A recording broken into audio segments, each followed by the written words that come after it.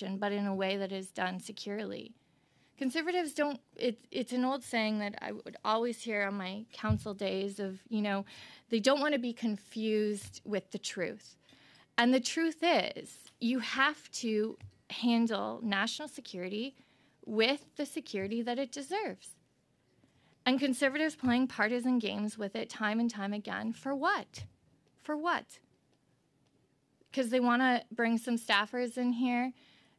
For what? What's the end goal? To make national security stronger, our democratic institutions stronger? Why? They don't seem to care about how secure documents are being handled. They don't care to know the precautions that are taken through NSICOP. They don't care to know that it is actually a well-regarded, by international partners, actually, the reports have received accolades from around the world for their work. They don't care that there are recommendations tabled on a regular basis. And they certainly don't care that it was NSICOP's 2019 report tabled in the House of Commons that actually raised foreign interference years ago and the seriousness of it. Because it seems the Conservatives never bothered to read those reports. So if they close their eyes, cover their ears, then they think it doesn't exist.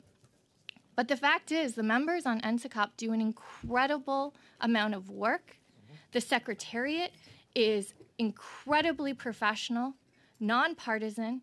You have representatives from all parties, from the Senate, and this suggestion I take very personally because of my experience on NSICOP. The suggestion that it's some secret committee controlled by PMO is absolutely ridiculous. And it is insulting to the hours and hours and hours worth of work that committee and that secretariat does.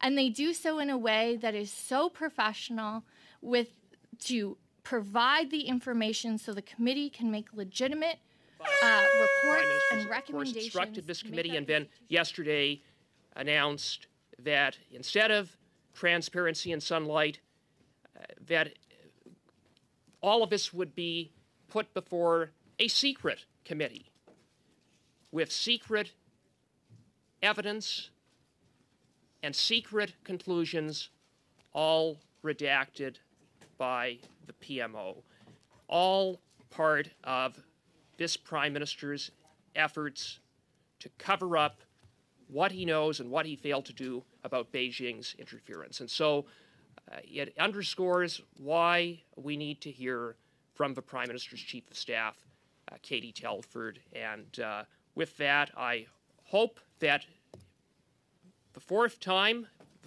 we've attempted to get Katie Telford to committee, that we'll be successful today in doing so. Canadians deserve answers, and part of getting those answers is to have Katie Telford appear before this committee. Thank you, Madam Chair. Thank you, Mr. Cooper. Mrs. Blainey. Oh, well, thank you, Madam Chair, and be back in the committee. I apologize for missing some of last week, but my constituents in some of my more remote communities really appreciate the time that I had with them, and I just want to thank them for always having time for me. So I do have an amendment, and I'll get that sent to the clerk. But before I talk about the amendment, I just want to say, my history in this committee is I resist heavily having staff come in when they are not the people that make the final decision.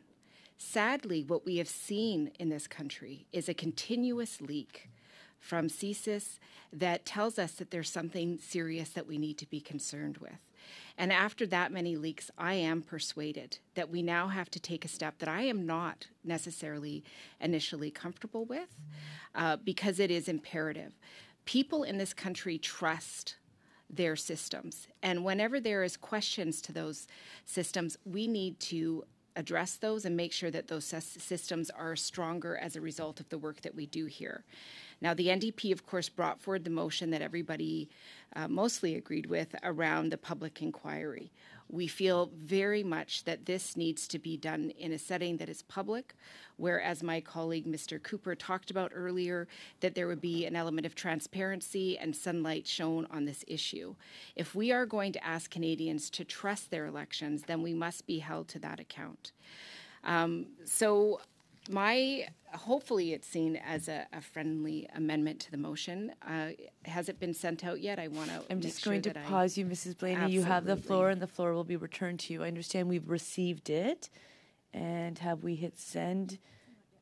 We're just going to hit send to all members, and we have 2 members who are replacing regular members, so just to make sure.